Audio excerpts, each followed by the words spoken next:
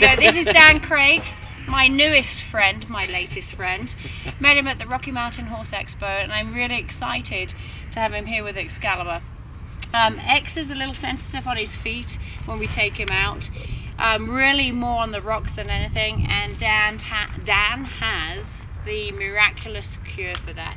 And so you're going to watch it. I'm not going to even give it away. He's going to tell you exactly what's going to happen, how this is working for Excalibur, and then you guys can see it. It's the way forward, it really is. We're into the barefoot, not into the shoes, and this means that X can live as naturally as possible. But when we go out on the trails, on these happy trails, he's going to be comfortable. So check this out, stay with us, and watch what Dan's going to be doing. And we're going to look at his foot. The foot's been trimmed, and I'll just clean it up a little and talk to you about the trim for a barefoot horse that we're fitting up with boots. The boots have to, they're come out of a mold, and so we have to pay some attention to that. All right, on a foot that's trimmed for these boots, you want them to not have any long toes on them, high heels, or flares in the quarters. That's all going to affect the fit of the boot. So here we've got a trimmed foot, and this is ready for measuring and fitting up for our boots. So first thing we'll do is measure this foot and go to our charts and see what he wears. Everything's measured in millimeters. So we're going to measure the width of this foot here, the widest part of the foot. Then we're going to measure from the toe back to the heels and get that measurement in millimeters. And then I'm going to go to my chart, and they've made a very nice chart for you to with all the different boots on it and the different measurements for the different sizes. They're all here on one chart, and instruction on how to measure it. And that's for somebody that doesn't have a professional barefoot trimmer boot fitter on hand. So on my charts I find the Easy Boot Bear, and I find what we just measured with him. We're right at a 1.5 size in the glove boot for Excalibur here. So I'm going to start with a size 2 and then go to a 1.5 and then probably a 1. Just go through the sizes because that's typical of how we fit these glove boots. Measured for a 1.5. We're going to start with a 2 is my normal process, and then see how that fits, and then go to a 1.5 and see how that fits. So here we go. This is a number 2. And as a distributor, I carry all the fit kit with me. Now, observe, this is on the foot, and see how it's turning? Okay, this is too large. So there's a too large fit right there. It's turning on the foot when it's on the foot completely. All right, so we say that doesn't work, that's too large. So let's get the 1.5, which is what he measured for, and slip that on. Okay, there's the 1.5, went right on, and it's nice and snug. It doesn't turn. That's the key. Once it's on completely tight, then try to turn it and see if it turns on the foot. It doesn't. That should be what we want. Observe that I'm putting this leg between my knees so that I'm not cranking on all of these joints. I'm being respectful and careful with these joints because it hurts to get something just twisted, like you just go twisting hard on it. So I support that, and I'm gentle. So I'm going to drop that, and it looks like we have a good fit.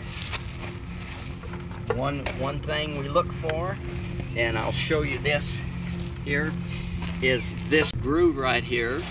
It will be spread like that, and that's when the boot is fit properly and stretched just a little, and you've got a good snug fit. Now if your boot is not, and this slit here isn't pulled at all, then you probably have too large a boot on this horse. So this is the boot that I'd recommend for Excalibur, and that's a 1.5. So this is my fit kit, and so now I will actually pull out of the truck my boots for it to fit him, the 1.5 with the gaiters on, and so here we go. So here we have a good sample of the boots that are on the market today, and these are all boots that you can get from Easy Care Company. And I'd like to start with the most popular boot, and the one I use more than any of them is this Epic, the Easy Boot Epic right here. And it has the buckle down with your gaiter around the pastern here. And this is the apparatus that actually holds it on right here, this gaiter. And this is used very versatile boot, because I use this for not only my riding horses. I can put a pad in the bottom of it, and I can use it for my navicular foundered horses, any horse that has a foot problem, one that's been trimmed too short, many different reasons. Okay, here's some of the other boots here. This is an Easy Boot Bear here, and again, it has the gaiter, and it has a tensioner here on the front. And so to put this boot on, it's a little more difficult to put on because you have to pull it down and get some slack, and then shove it over the foot. And this is something that has some popularity amongst the folks that are riding endurance. Here's the Edge. This again has a tensioner across the front here that you can tighten down with a screwdriver, and again it has the gaiter. This is another popular boot. And then here's a couple of other boots that these are for the wider feet. Now if you have a wide foot, short and wide, then this is one of the boots that you would consider the Old Mac. And another one of the boots is the Boa. This is again for a short, wider foot here, and it has a mechanism. You just screw this down, and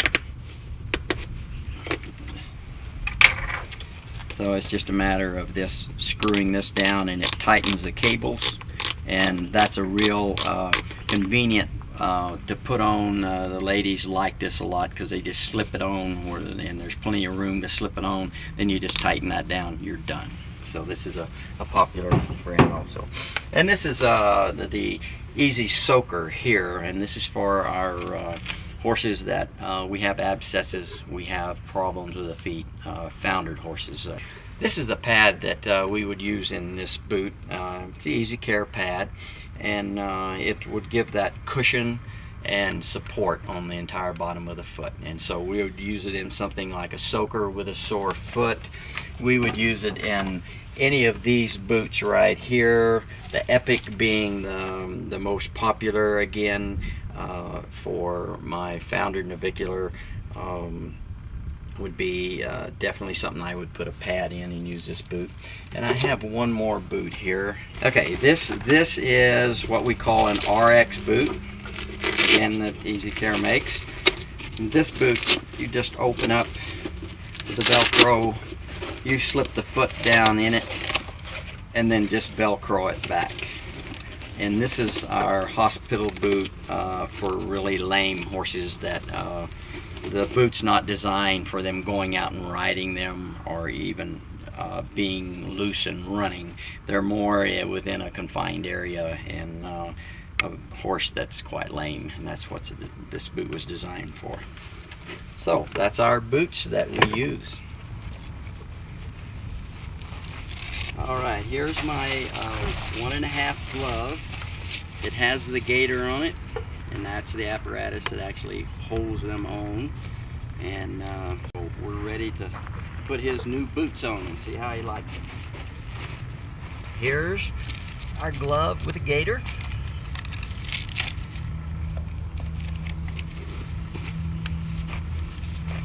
Okay, that slipped on really nicely, and I bump it with my fist just to make sure that that heels down.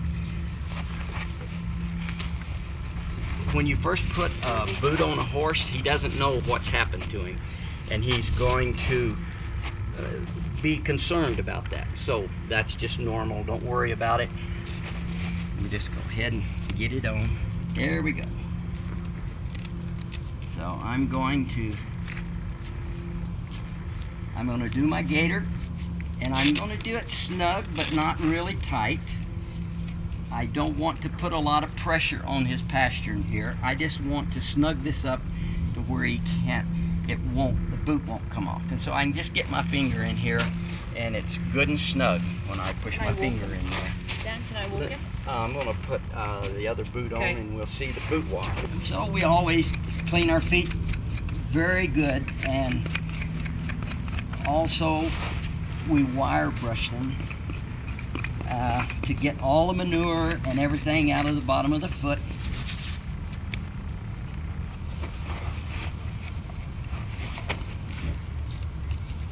Alright, again, I just want that tightened up where I can get that finger in there, and it's really tight at that point.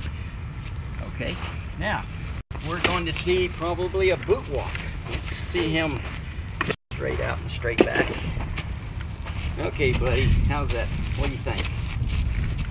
A little bit. Not much. He figured it out real quick. He never had boots on, ever. So I mean, it's very quick for him. Expect nothing less. Look at that for new shoes.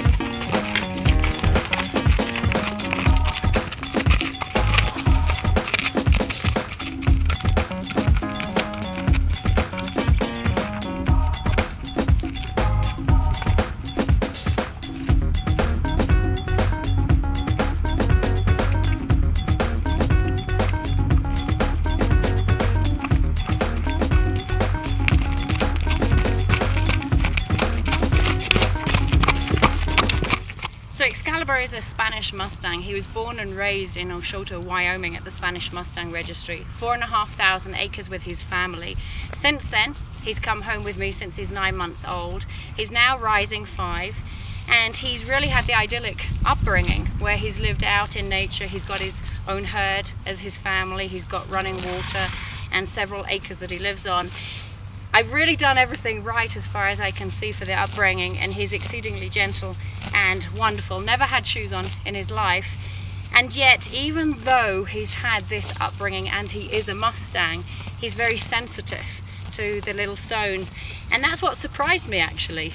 I thought he'd be perfect without it and go barefoot, but he's proven that he's sensitive, and hence I brought Dan in, and so he's going to tell you why and why it is idyllic, and yet we still need this little bit of help along the way. Yeah, so it's been an ideal situation. Excalibur, if a horse could go barefoot and be okay on these rocks with his pasturing and all, it would be him for sure. He has good feet, he has the Mustang feet and all. But what we have here is a domesticated horse, and so once we domesticate our horses, their footing doesn't challenge them like they're roaming 16 to 20 hours a day over rough rocks is a typical Mustang scenario, and they don't. He has a pasture, grass pasture, pretty cushy, so he doesn't get a chance to develop those calluses on the bottom of his feet just simply because he doesn't get to challenge them every day. And so i.e. comes the boot along, and so you can take your horse in from any scenario, put these boots on and go ride them in rough country. And so Anna's a very busy young lady these days and doesn't get the chance to ride the horse five times a week, and so therefore we don't really have the feet. We really need to go to the Rocky Mountains on rough trails, so that we have our boots. And this is a good solution for all of our horses that are in his situation. It's idyllic. So I'm going to say happy trails, because for me and Excalibur it opens up a whole new world.